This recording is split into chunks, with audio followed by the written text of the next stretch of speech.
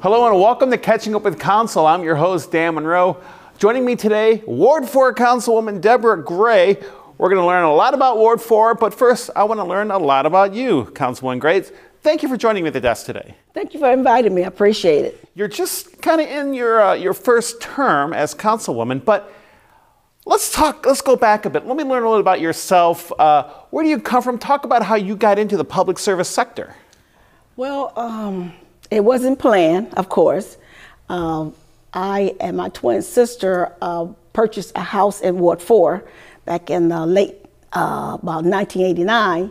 And when we became homeowners, we were told to go to the community center, which was Buckeye Development Center at that time, to learn, to learn who our councilman was at that time, and to understand how we can get resources from that center. So that's how we start engaging, going to the meetings, finding out, what's going on in the community.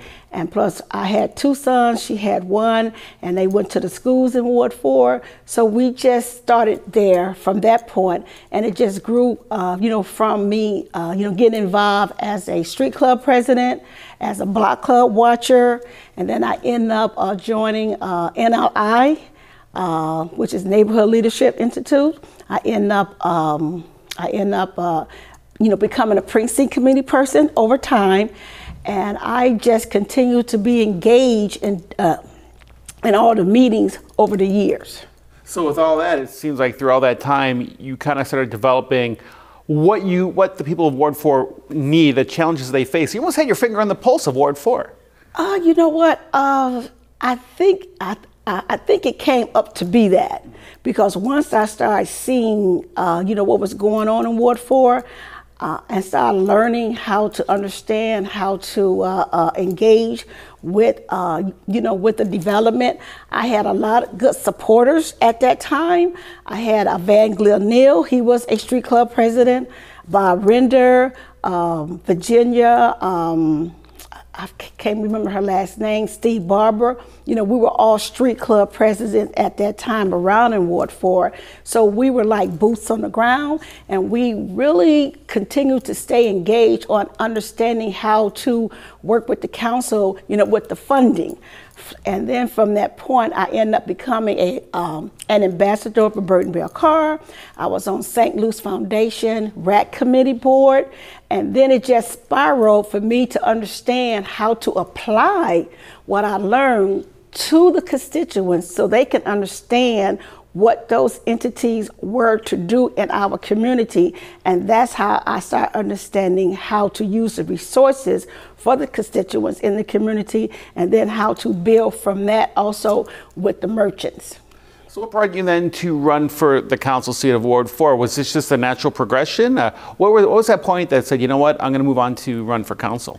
Well, that wasn't planned either.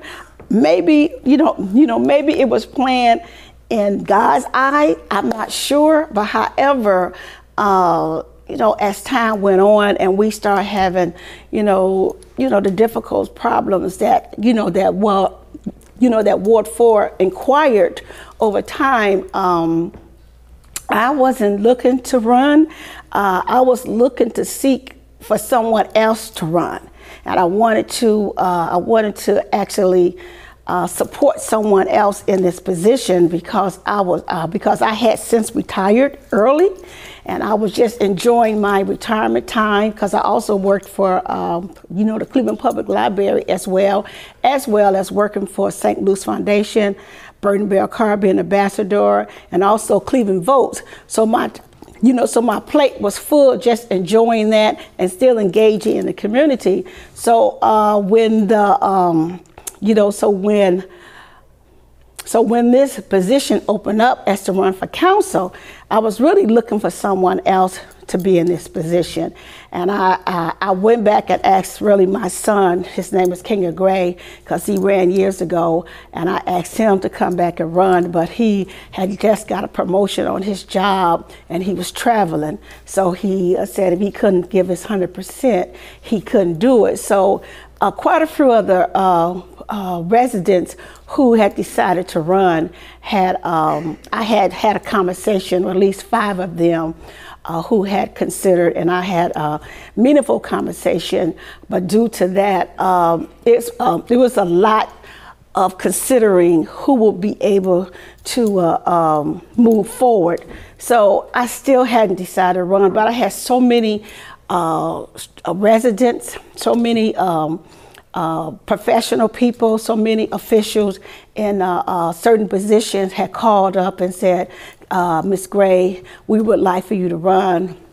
We think you can do it. With your background and what you have already done over the years without even thinking about it. You have already been doing the work. Won't you consider it? And I was like, let me give some time because, I had retired, like I said, and I was comfortable in, and where I was at that time. So after I seen the great support around me, then I said, okay, I will take that initiative. And I decided to go ahead and pull the petition. But I pulled the petition blind just to see the time and energy that it would take to go around the entire Ward 4 to talk to other people who wasn't aware of me and what I have already done. So that's your time that you got to put in, is to actually sit and have that long conversation for people to understand your passion, your belief, and what you're able to apply to them to move forward. And so when I took that time to do that, and a lot of people started believing in me before I even turned my petition in, that's when I decided to do it for the people in Ward 4. You ran, you got elected, you're now in your first term. Was it everything you expected, or were there more challenges you never thought of coming into this? Well, it was more than I expected. And yes, it was more challenges that I didn't expect because I was basically boots on the ground.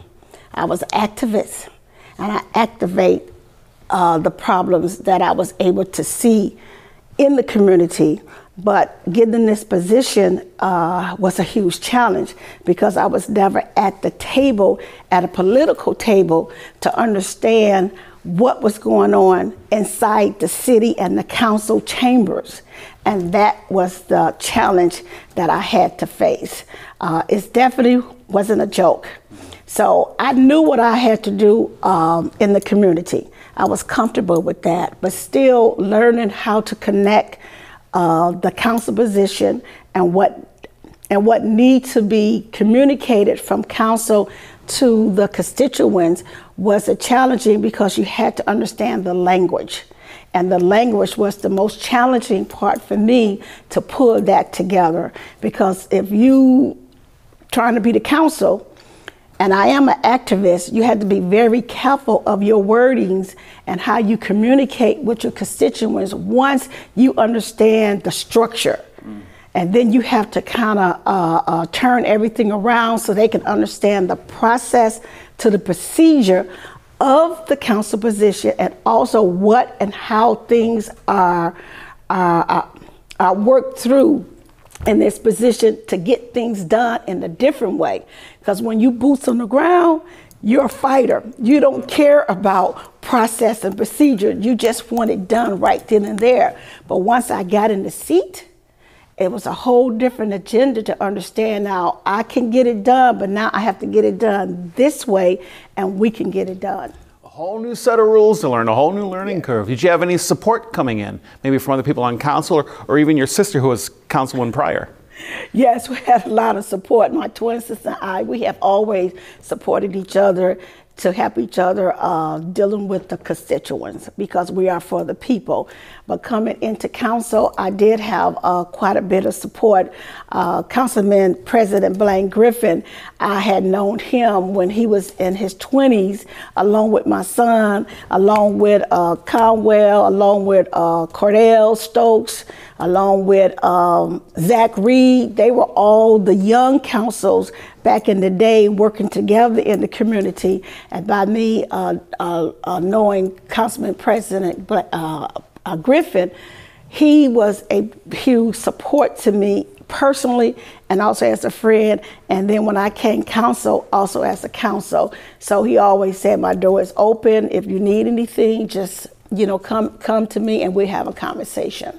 Well, let's look a little closer at Ward 4 now. What makes up Ward 4? What are the neighborhoods of Ward 4?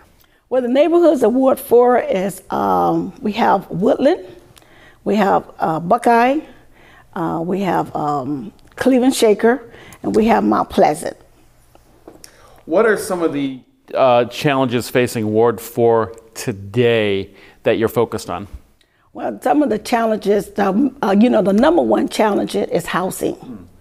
That is among this abundance over everything. And I know that's nationwide, but coming into this position, I already knew quite a bit about housing per se when I was a precinct committee person. I worked with former council Anita Gardner. She is the guru of housing, and she was a code enforcer as well at one time. So her and I worked together consistently when we were precinct members, and she's still a precinct member as well. And so she taught me a lot about housing. And so when I came into this position, as a precinct person, I used to go up to housing and sit with the one of the inspectors to learn about how I can help homeowners, with their housing, and also deal with the landlords. But by me coming into this position, housing is bigger than I even imagined, especially working with out-of-state landlords as well as local landlords that are not doing the job of keeping their tenants safe, and in a healthy environment. Yeah, there's been a lot of talk about that, especially those apartment buildings that are in poor conditions even to live in, and all these out-of-state landlords. Didn't you even go to New York to confront a landlord? Yes, I did, and that was a big, huge step that I had decided to do, because not only what we were dealing with on Shaker Square, I have to deal with the entire ward. I have to keep everybody under one umbrella. But every tenant is dealing with their landlord in a different capacity. So I don't put everybody in the same melting pot. So why, and I decided to go to New York because of the humongous situation those tenants was dealing with that I have never foreseen before, because I dealt with most of the tenants in the Mount Pleasant area, in the Woodland area, in the Buckeye area. So when I came council, I was able to see what was really going on with the tenants on Shaker Square. So I just decided to call them. I actually called them first and tried to get in touch with them 3 times for them to invite me to come to New York, because I didn't just want to just fly in, not knowing what to expect. So I talked with the Cherrett brothers' secretary, and and she was aware that I was coming, but they never respond for an invitation. So I just decided to get a ticket and just go. But I did bring someone with me who was there to assist, because I didn't want to fly in a situation not knowing, what I was going to face. So I brought a young man. Well, he was my ex-EA, and was Ron Crinkey. He flew in with me, and they opened their doors up with no problem. Got there, and the secretary met her in the lobby, and the head man, Joseph Cherrett, he is the CEO and president of, of his corporation, but he is the head person over the buildings all over Cleveland and also in Richmond House. as you know, they got cited for that fire, I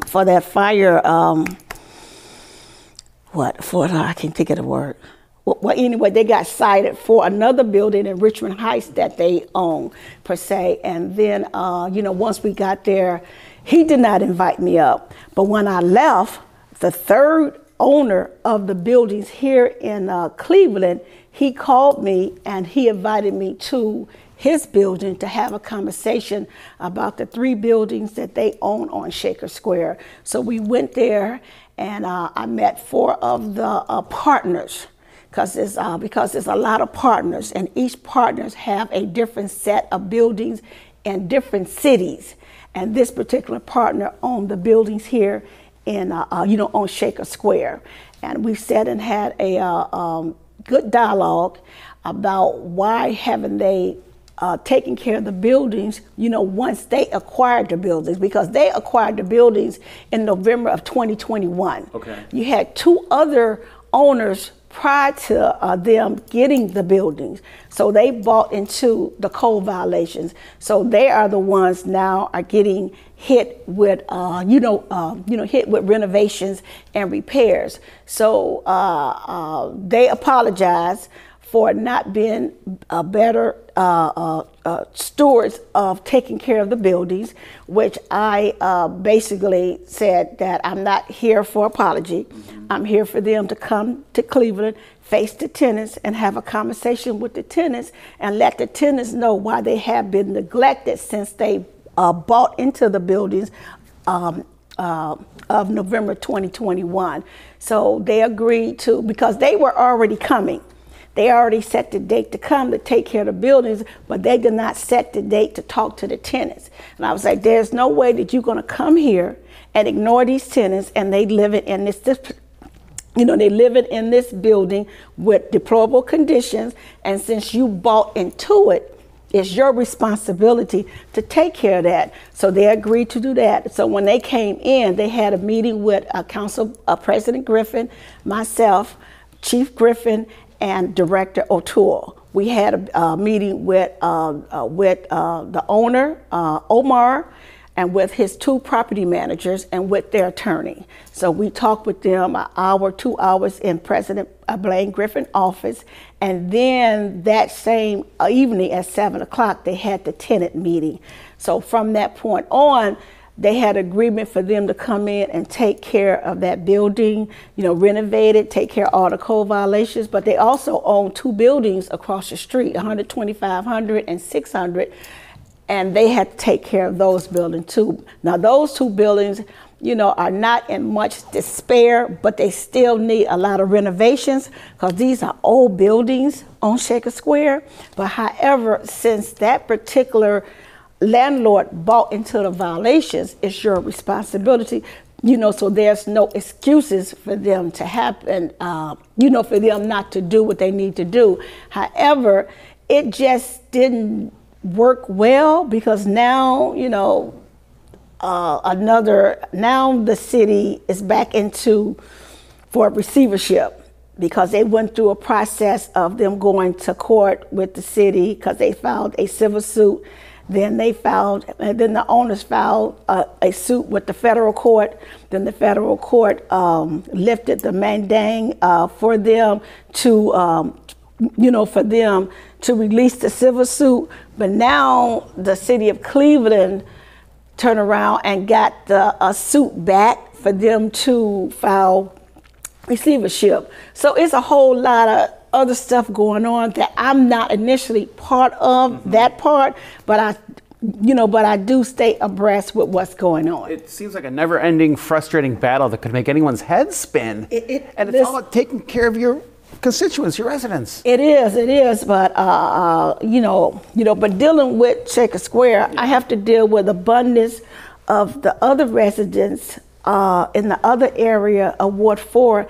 They dealing with the same capacity of slum landlords, and just to see, that overwhelming despair of landlords who buy these properties and don't take care of the properties like they should, it's disheartening to our constituents. It's disheartening to the system to understand how can these landlords and these out-of-state landlords buy these properties and be allowed to not take care of them. Mm-hmm.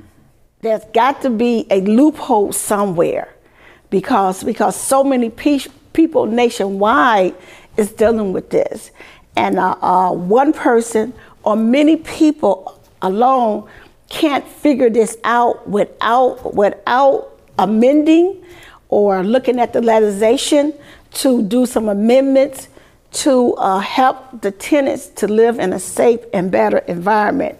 And we have to look at that more closely. And one thing I've learned, that the city of Cleveland don't have a point of sale. And we all know what a point of sale is between a buyer and a seller. You cannot sell a property until the inspector go through all the violations in that property. And that doesn't happen here in Cleveland. I can't say if that's could be the only reason, but to understand this type of housing system is really confusing for me as a council, because I don't have all the dots to understand how to help in every way I possibly can. But no one can do it by himself. So everyone that's here helping us to ensure that these tenants should be living in a safe and healthy environment is the most important thing right now. Well, I'm sure we haven't heard the last of your apartments and on all the good work going on with them, but let's take a look at Shaker Square as a whole. Shaker Square as a whole is in need of repairs. It's in need of fresh life with restaurants and stores. There's been a big conversation on that. Where does that stand? Well, right now, I work with NPI, Neighborhood Progress, Inc., which is have 90% of Shaker Square, and Burton Bell Carr has 10%. So those are the new owners of Shaker Square. And I partake in meetings with them like once every 2 weeks. Like once every 2 months. We have update meetings, and where that stands right now, I believe that they are on point. Once the funding passed, of course, last year, we got the funding out the way, and then they became owners, and then they have received their funding from all the funders who gave them that $17,500,000. That's the funding for repair. So that came into effect this year. So they have already started the roofing. They are on Shaker Square taking care of all the roofing problems. And then the tuck and point, they have already done the landscaping on Shaker Square. And they are working with the merchants who, who's still there to ensure that they're able to stay and what they want to do if they want to move forward. A lot of the merchants have already left who wasn't able to stay per se, but they do have 2 companies that they're working with. They have the Cleveland Playhouse, who's the broker.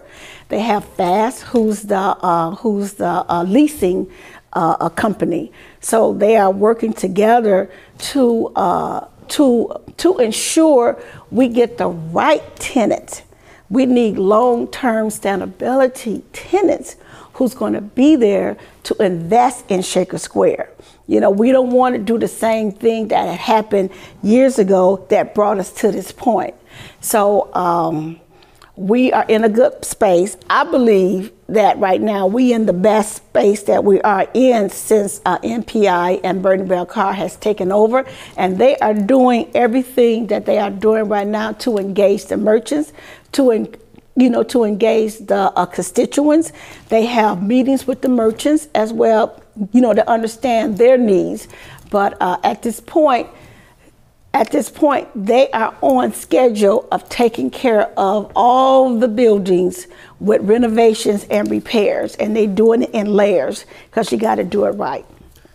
Councilwoman, Mayor Bibb has said that he's going to make the southeast side of Cleveland his top priority for renovation, development, restorations. What do you hope to see come out of this, of the mayor's vision and his project? Well, what I hope to see come out of it is a new, beautiful beautification of the southeast side as well as the entire Ward 4. But since he's focused on the southeast side, we had just legislated his $15 million initiative, transformational plan. We pushed that forward on June 5th. We passed that $15 million through. And that, as a matter of fact, I have that in my newsletter. To show that Councilman Bishop and Joe Jones, we are the Southeast Side Councils, and we work together with the planning team that we meet every 2 weeks. And that's with building and housing, economic development, community development. We work with the CDC, Union Miles. We work with Harvard Community, and we work with planning. And we work with a host of other departments that we meet every 2 weeks to talk about our next step, how we're going to integrate to help build the Southeast Side, to ensure that this plan is implemented the right way, and also to, to engage the residents, because once we hear from them, we know how we can keep planning with the development plan. And also it is in my Ward 4 newsletter. It's on page 3, and and thank you, Joan, for this. And it's in my newsletter to explain how some of that money will be, will beautify Ward 4 as well as Ward 3 and as well as Ward 2 and Ward 1. It's going to go into housing. It's going to go into the business. It's going to go in resurfacing the streets. It's going to go into landscaping, because that's already happening right now. It's no waiting 2 or 3 years. We're doing everything that, that we plan to do with that funding right now, and the residents are involved along the way. So I'm looking at being positive. I'm not in here just to talk. Mm-hmm. I walk, because I believe in boots on the ground. And and everything that I learn, I go out and tell the residents in my community meetings every 2 weeks. It sounds like Ward 4 is on the right track moving forward. And it sounds like you're optimistic about the future of Ward 4. I am, because I've been in Ward 4 since 1989. And when I moved in there, it was a pretty decent ward, whereas you can walk the streets, be comfortable. The security was there, because we had the police mini station right on the corner of 116th and Buckeye at that time. And we had a lot of businesses on Buckeye and Kinsman and Union. So people are very optimistic that that it will come back, but in a better way, not in the way that it had crumbled. I'm gonna use the right word. Because it did. It did. So, but moving forward, I'm optimistic. A lot of the residents are, because they see things are happening right now. Slowly but surely. We can't jump into the fire pan and get burnt. We have to take our time. We have to facilitate this information as well as possible. I still one of my challenges is language-wise, but I'm getting better as explaining, but also the constituents don't want to hear a lot of political jargon. And I try to stay away from that. I try to keep it simple, as clear as possible. I engage the residents to help me along with the process so we can all be on the same page. But I am pretty much optimistic that this funding that we allocated with Mayor Bibb to put on the Southeast side to help rebuild and stabilize and give us beautification for the Southeast side as a whole. Yeah, Councilman, I know one of the biggest challenges facing council right now, one of the biggest points of discussion is the rising crime, the violence in our city. Your opinion, what can we do, what can you do, what can anyone do to help curb this violence? Oh boy. Is there an answer to this? You know what? I think it is. We haven't found the only one answer. I don't think it's an only one answer thing because we know it's nationwide, but we have to understand we have to go out and be boots on the ground. We really, really do, because a lot of our teams haven't gotten the right family structure. I'm a mother and also a grandparent, and I know what type of structure I was brought up from my grandparents and from my mother and me as a parent, how I raised my 2 boys, and I have 4 grandkids. They have never had any problems, but they live in their best life. And a lot of kids around this world, are living their best life. However, we have a lot of families that haven't had that to understand that structure. So for me, I'm getting back into the game because I've been a single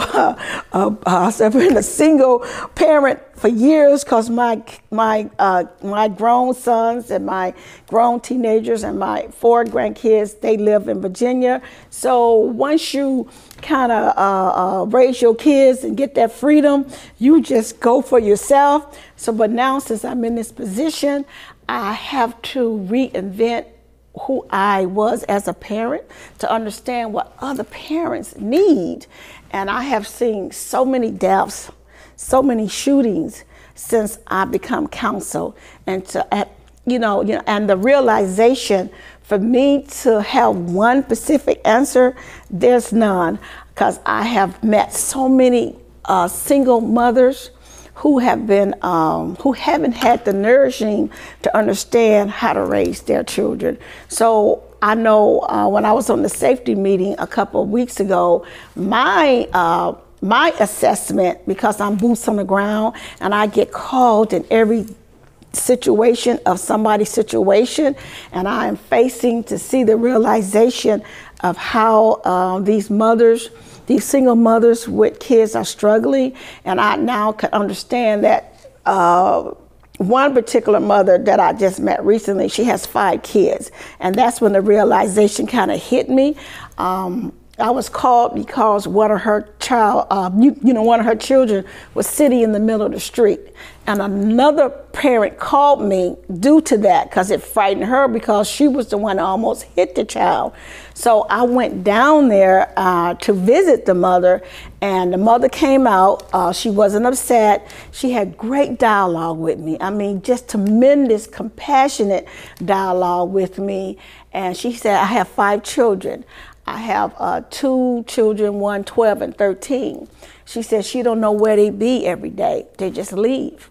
So that tells you that when you find these kids, 12 and 13, riding around in stolen cars, they out here doing something mischievous. They're getting in trouble because they don't know their way. But she also said, I have 3 little ones. And my youngest child, well, he was 9. She said he the one sits in the middle of the street all the time because he has autism. And she said that's repeatedly, Councilwoman. But she said, I need help. And that's when it hit me. She said, I need help. I don't know where to get the resources. But if you can help me to understand what I can do better to help my kids, and I don't want to be separated from my kids, because I was once, but I don't want to keep being separated from my kids, but I don't have the resources to understand what I need to do better. And that right there tells you there's a lot of mothers need to help. They're reaching out for help.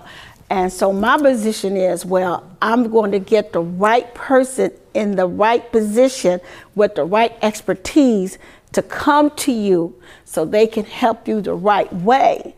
But I'm here for you. But what I did was, she said she was looking for her own home because she was living in a deplorable slum house.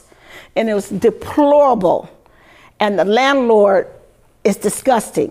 But they gave me all that information, and I took it and I reported them to Building and Housing. I called the health department, which the Building Housing supervisor had already been to the house. So that particular house is already being investigated.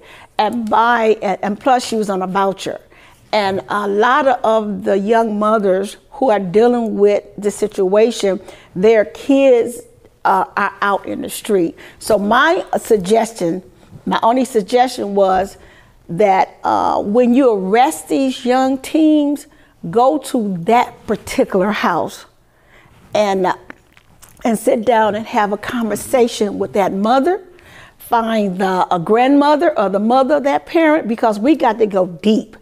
We can't save a child if we don't know what's going on in the household. And when we connect with that mother, we got to connect with that child's mother, because that trickled down for them, for them to be living in disparity like that. But when that young mother said, I need your help, that just clicked right then to see how much more of these young parents need the help they need in our community. If one person asked, they probably represent another 20 more, if not more, behind her. And that's so amazing they ask for help, because a lot of times they don't. They don't. And so I think that's where the police, I know they understaffed. That is humongous, and that's nationwide too. And once the safety director, Mayor Bill, I think they're working some things out with other entities that they bring it into the city of Cleveland, to take care of that. Once we build that capacity, and that will connect with the other services, I think in the long run, it's going to help with some type of plan that they have to put together with the council, because it's overwhelming for all of us. And I wish that we all able to just jump in and help everybody. But it's a start to know that for me as a council, because I'm boots on the ground, that I'm now interacting with a lot of mothers who are now trusting me to talk to me about their situation when I am called. And I just reach out to certain entities that I can give them a start. Even they asked to be a first-time homeowner. They said if I have my own home, that'd be something that that I couldn't foresee that I can ever get. So I work with Habitat for Humanity that does that first-time home buyers, and they have a beautiful, excellent program. So I reached out to Bob Whitley. He's the outreach manager, and we have a conversation. I've been sending him a lot of names, and he's been working with individual families, single mothers, to see how he can work with them in a program. So you got to have some type of connection to give everybody some type of hope, to know that this program might work, and if not, we can get you another program, because the programs are out here. We don't have to keep talking. We don't have to keep talking. The programs are out here, so let's facilitate the programs that are out here, instead of trying to create new programs that's going to prolong the system. Let's deal with what we have right now to reinvent that program, to see how we can help what's going on in today's world. Councilwoman, how can people get a hold of you? You have social media, you have your phone number, anything? Yes. I have Facebook. I have a new Facebook page that I just created. It's City Council Deborah Gray, Ward 4. You can go on my new Facebook page. You can see what's going on in the community. You can ask me questions. I put videos out there too. I have a website as well. I have a council website. You can go in and ask me a lot of questions, because a lot of people do. You can reach me at my office, 664-4941. I have a city cell phone, which is 216-857-0562, which my phone been ringing since 8 o'clock this morning.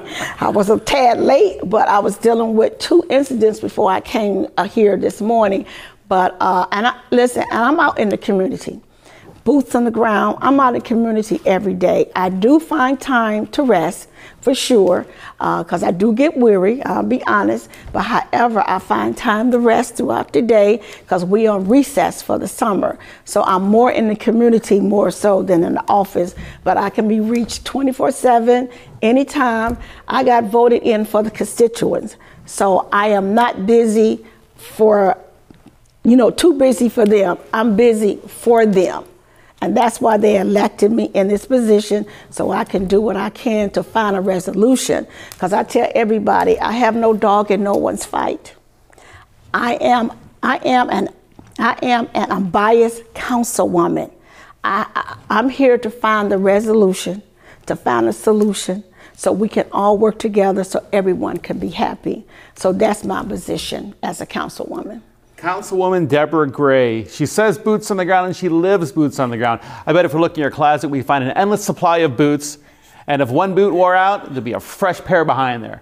Councilwoman, thank you so much. I learned so much about you in Ward 4. Thank you for joining me today. And thank you for watching Catching Up with Council. And thank you for watching TV 20 Cleveland. I'm Dan Monroe, and we'll see you next time.